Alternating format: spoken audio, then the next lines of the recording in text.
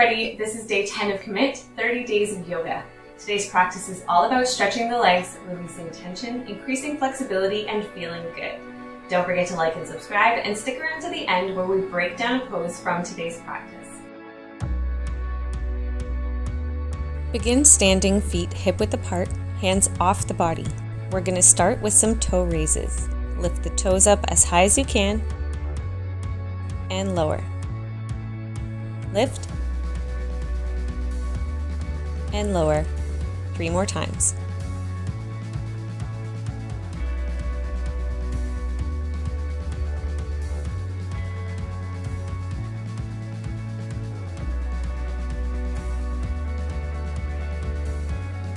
Walk out the heels, alternating sides, stretching the ankles, arches, and toes.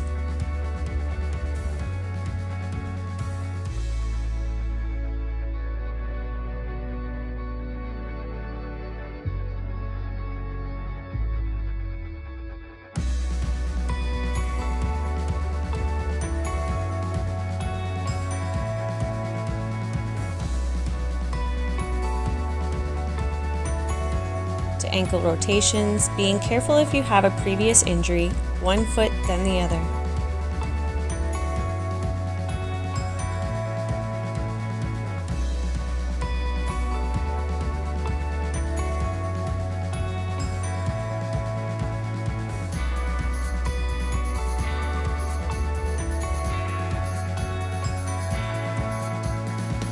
To marches, raising the knees as high as you can bring them, alternating sides.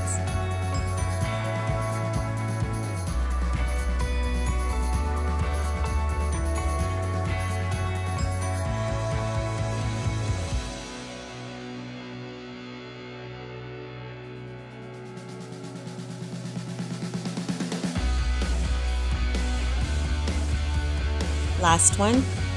Coming to a balance, knee to chest on the right side. Get long and strong through the grounded leg. Tighten up the core.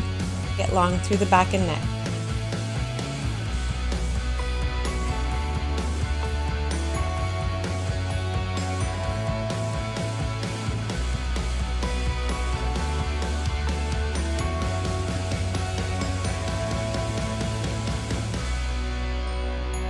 Keep the leg up, but release the hands. Hold for 5, 4, 3, 2, and 1. Lowering with control.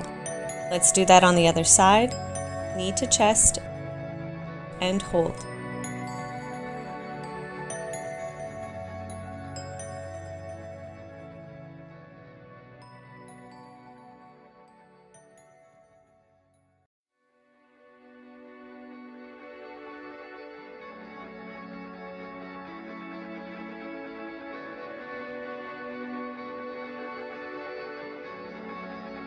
Keep the leg up, but release the hands. Hold for 5, 4, 3, 2, and 1.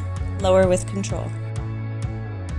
Pick up the right foot, take the left arm out to the side, and extend to a big toe hold stretch.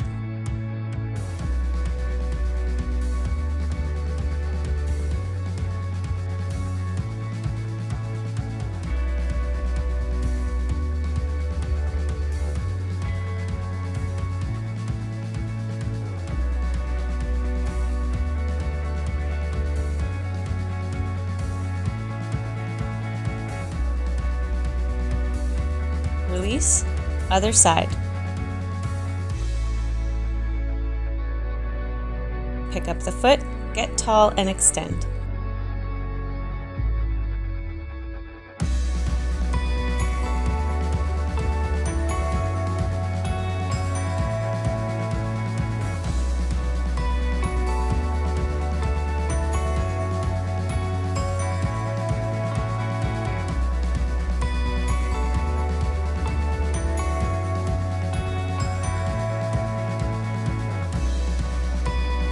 Release.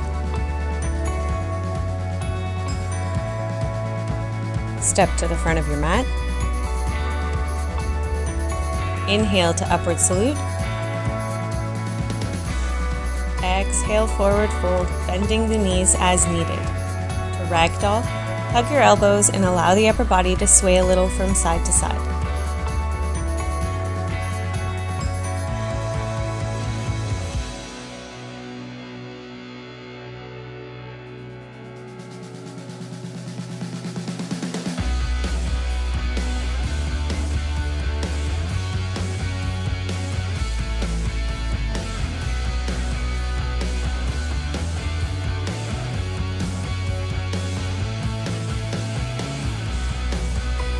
Lower the hips and raise the chest to a squat.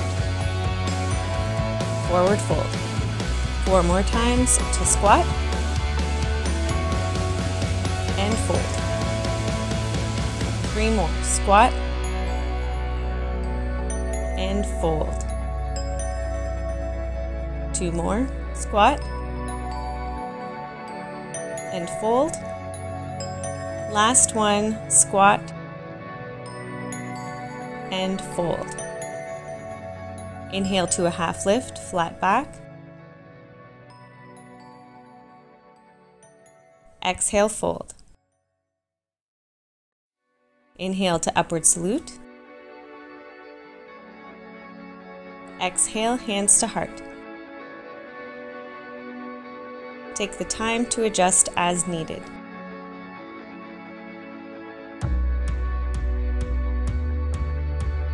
Step the right foot back about 1 foot to 1.5 feet. Clasp your hands behind you. Get long through the body, lift the chest and fold forward, raising the arms up in an intense side stretch.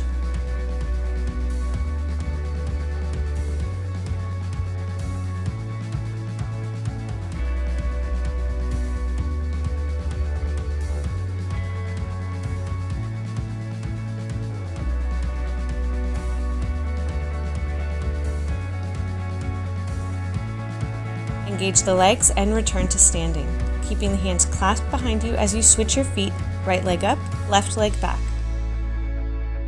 To an intense side stretch, we get long and then fold, raising the arms up high.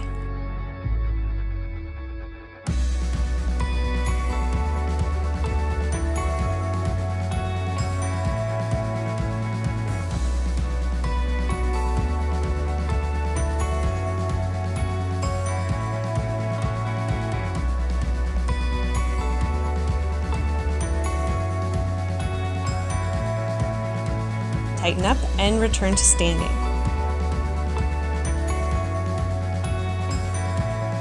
Step the left foot forward. Inhale to upward salute.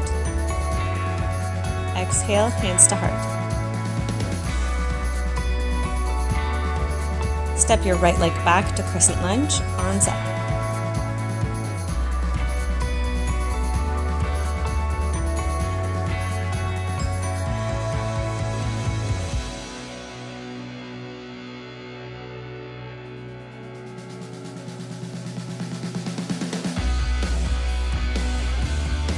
Lower the hands to a runner's lunge.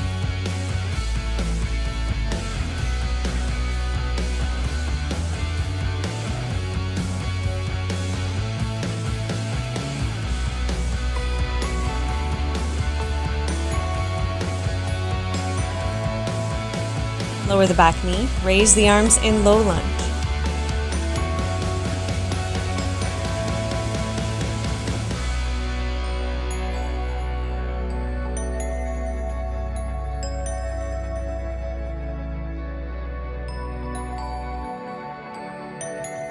Drop both hands to the inside edge of the front foot, option to lower to your forearms. Drop the left knee and turn the foot out to the side in lizard pose.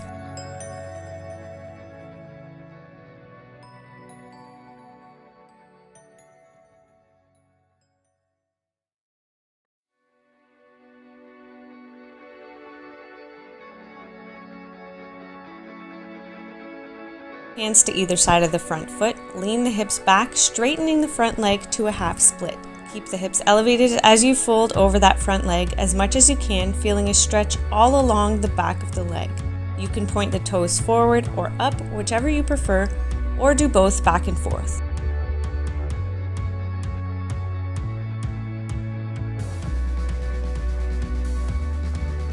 Coming forward now to pigeon pose. Get long through the body before folding over that front leg.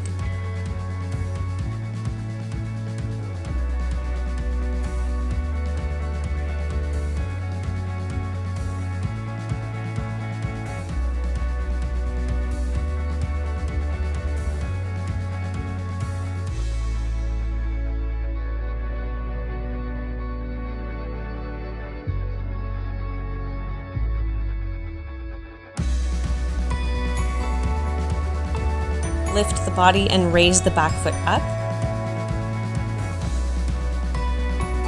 If you can, twist to the right, grabbing onto the foot and pull it in closer to your hip for a quad stretch.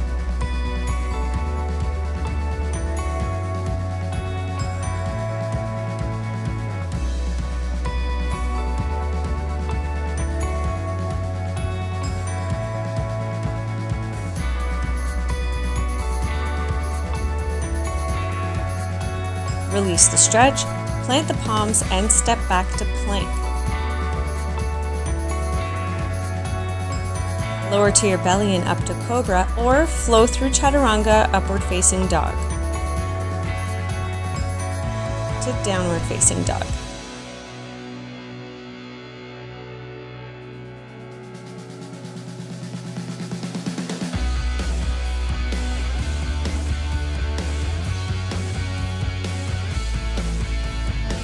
Step the right foot through, coming up to crescent lunge, arms up.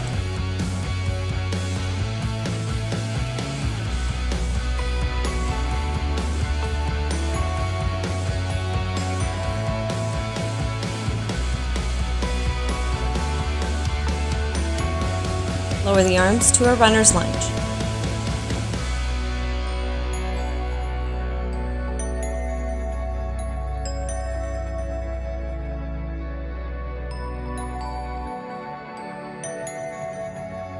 Back knee down, raise the arms in low lunge.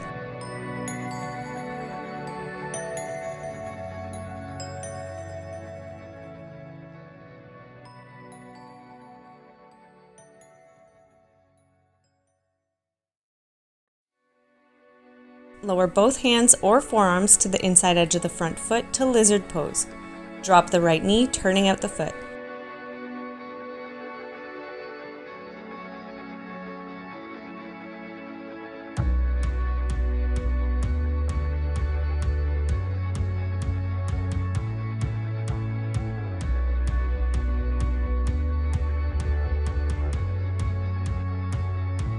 To a half split.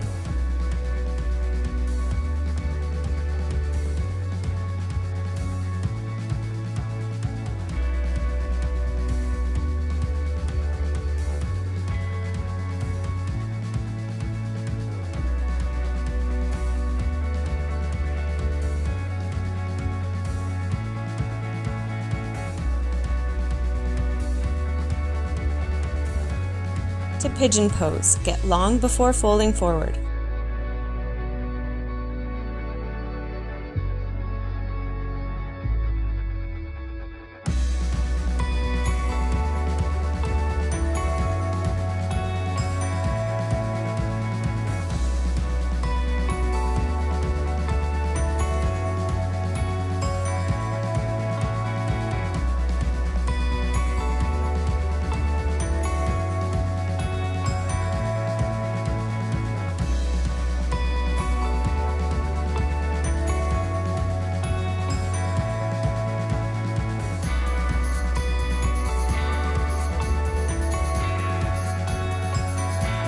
Raise the body and lift the left foot up. If you can, twist left and grab the foot, pulling it in gently for a quad stretch.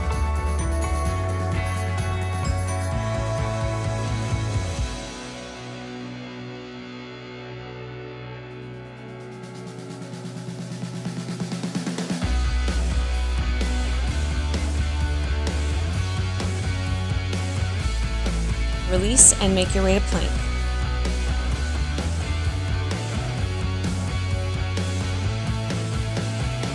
Flow through chaturanga, up dog.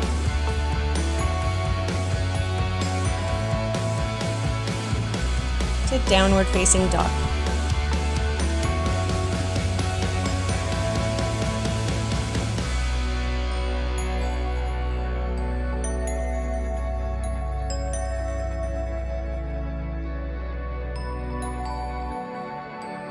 Step or hop your feet to the outside of your hands and lower the hips to garland pose. Palms together, get long through the back, chest lifted, hips open.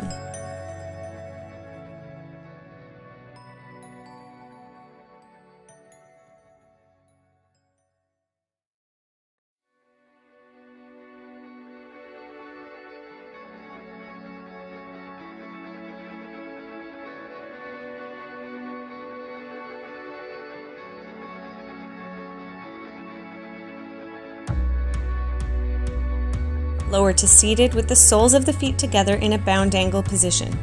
Stay long through the back as you drive those knees down.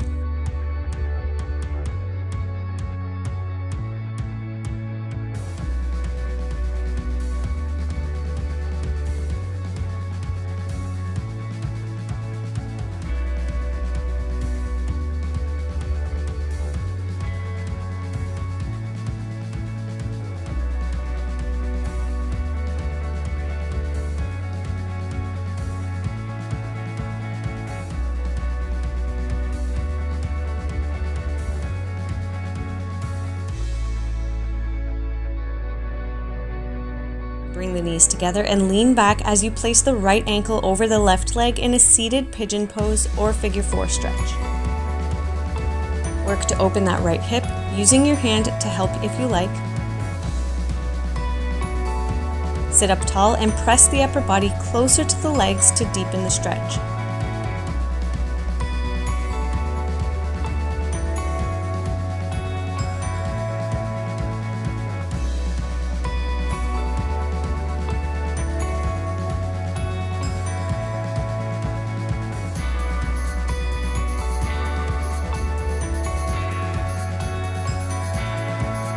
Lean back to switch your legs. Place the left over right this time. Open that left side and then lean the upper body forward to deepen the stretch.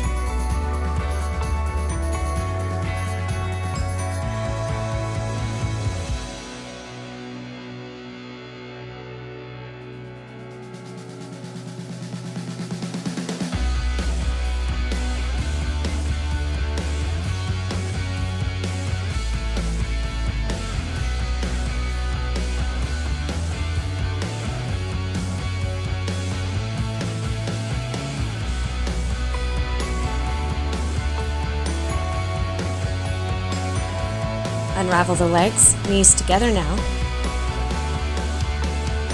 Sit up tall. Pick up the right leg at the ankle and extend it up, straightening it as much as you can.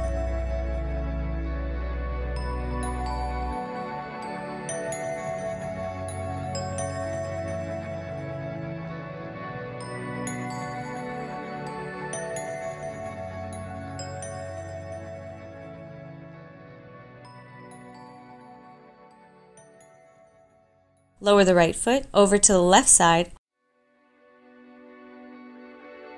Holding at the ankle, extend.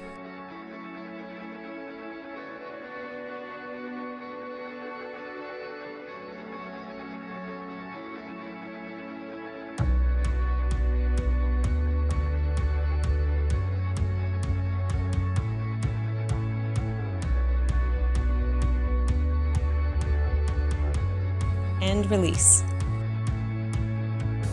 Open the legs to a seated wide angle position, adjusting the hips to deepen the stretch.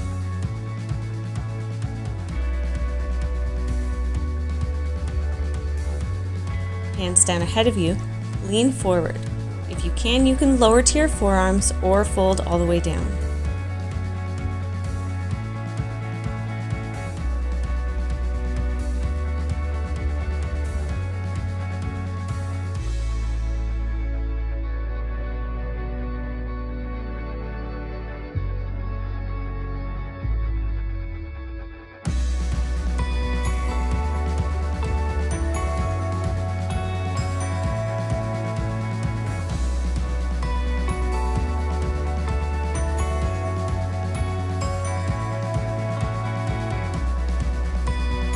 Releasing the stretch to an easy seated position, hands on your knees or folded in your lap.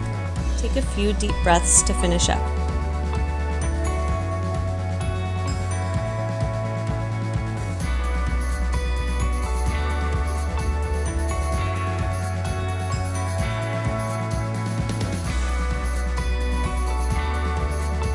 Let's talk about our standing forward fold.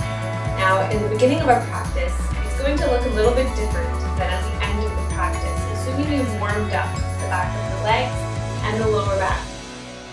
So in the beginning, we always want to listen to our body, even at the end of the practice, and only do what our body is telling us to do. So if we're tight in the back of the legs, and especially in the lower back, we want to make sure we're keeping a nice bend.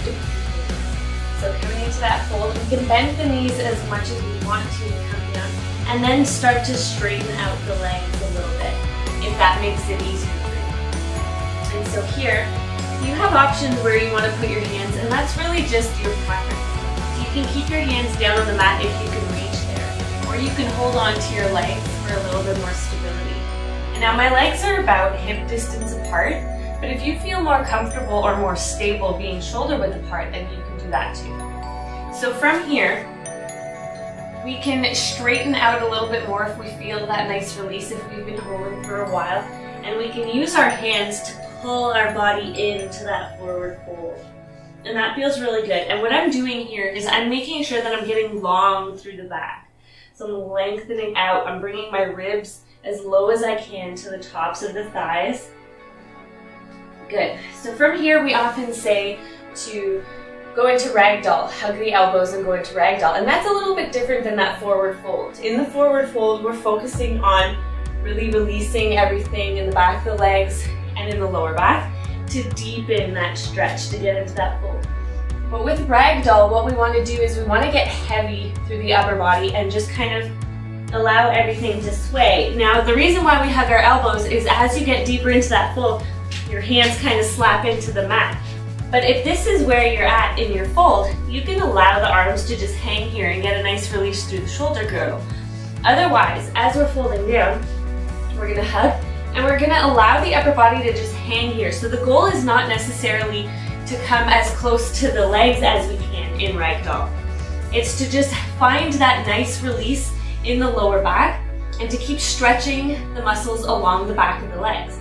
So once you're here, you can just kind of sway around and allow your upper body to just hang there and get heavy. Good, and you'll find that in doing that, you're lengthening even more through the back of the legs. So that's really nice to do.